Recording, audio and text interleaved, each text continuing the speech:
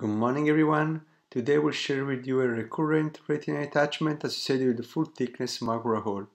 The patient is pseudophakic and a history of 2 previous surgery for retinal detachment.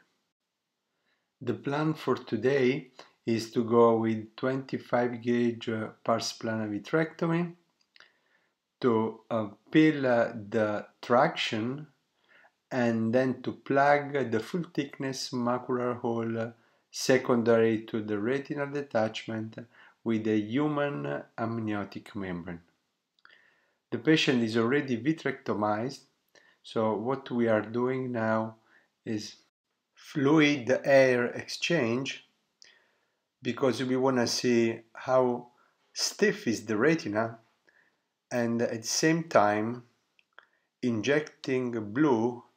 I want to minimize the amount of blue that can go under the retina. I'm now peeling the traction. We can see there is a very stiff ILM.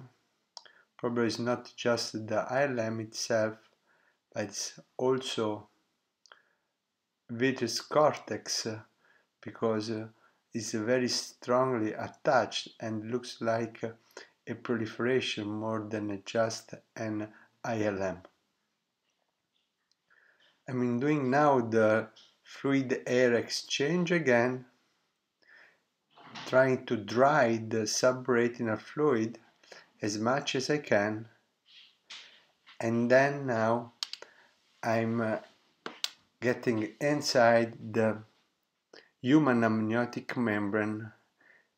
As have you seen, I reduce the amount, not just cut of a human amniotic membrane, not just cutting with the forceps, but with the cutter because it's easier. In this case, I'm using the human amniotic membrane as a plug and scaffold.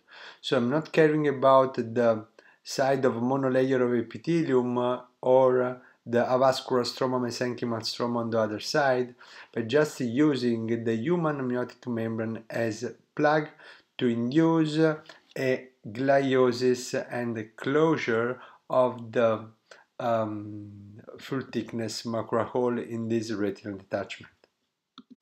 This is the reason why I'm working under air and not underwater, because I'm not using the sticky side, the stroma side of human amniotic membrane to keep the amniotic membrane in place, but I'm using the air that keep the amniotic membrane there.